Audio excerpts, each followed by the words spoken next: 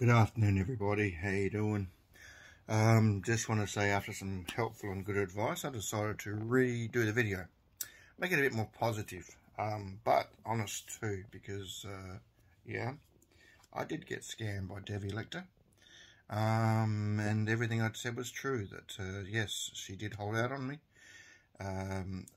made it so that I went to custody, when it could have been so easy, and I could have paid the bill from Australia and it would all be gone. But no, she made me go through hell and back to get it sorted.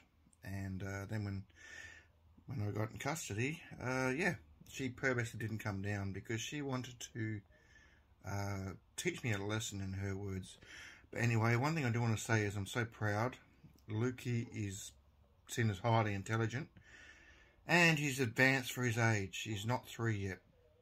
But I got the good information that he's advanced for his age and some photos too of him. So thank you to my friend who did that for me. In the Philippines, I did enjoy it. I loved the people. Marilyn, Rosie, Jessica were all fantastic. The police most of the police were really nice to me. The chief of police was. They all said that the situation was very, very minor.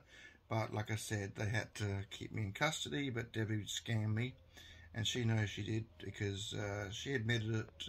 It was admitted. A friend of mine said that was her words. So no, I don't lie, and I'm no scammer or anything like that. But she scammed me, her and Ronnie, and yeah, it wasn't appreciated what I went through because I was only going back to see Lukey and well get it sorted out. But yeah. As you all know.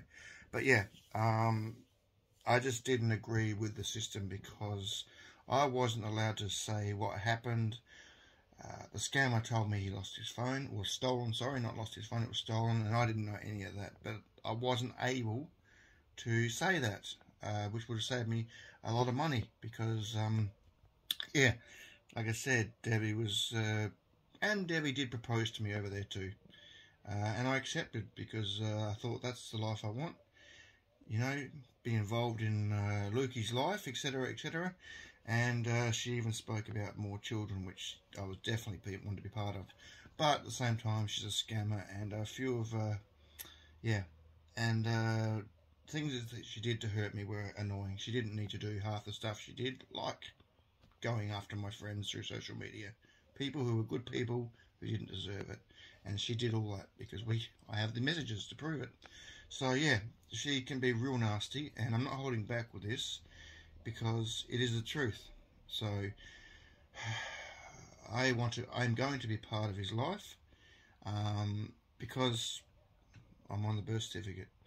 And despite what she says, I have tried very hard to help out financially. She's rejected it. So if anyone says I don't help out financially, it's not true. I went above and beyond the call to help out because I'm proud. I'm very proud. He's a handsome little boy and I love it.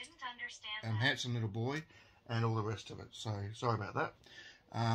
Anyway, yeah, I just want to let you know that's what happened. I was annoyed because of her. I knew it anyway that she was holding out on me. But, yeah, she confirmed it herself. So, it's her words and that I got it from. But we knew it anyway. Anyway, everyone, thank you for listening. I was hurt and I had to have a rant. Get off my chest. But I wanted you all to know the truth. Because I've been accused of some people of not contributing when I absolutely offered to.